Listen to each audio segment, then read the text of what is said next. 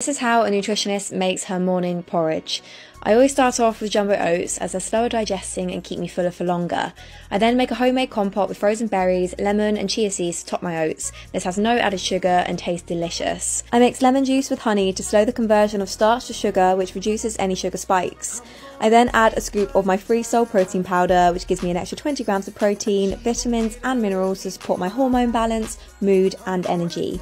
Whole almonds, a dollop of probiotic yogurt, and I feel full and focused all morning with no slumps or spikes.